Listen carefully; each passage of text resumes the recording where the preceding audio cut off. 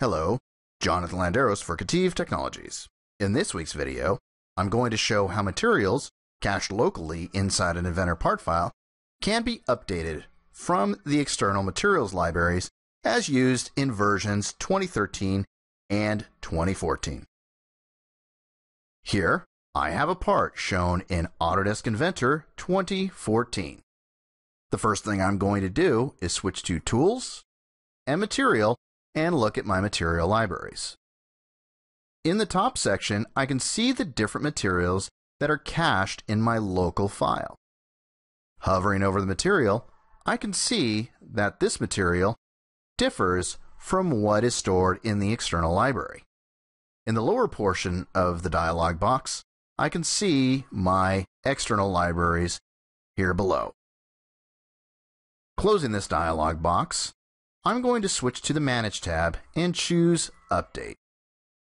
In this case, I'm going to choose the Autodesk Material Library. This just happens to be the library I'm working with. You can also use these steps with any other libraries you might be using. Here I see the different materials that disagree with what I have in my external materials library.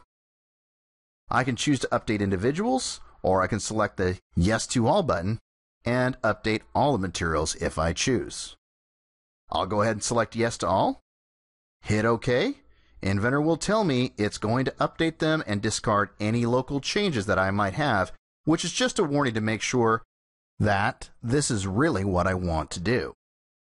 I'll hit Yes, and the updates will occur. As a matter of fact, you'll notice that the part did change color, reflecting the update in the material. Now I can just save this file. All is good, and I'm ready to go again.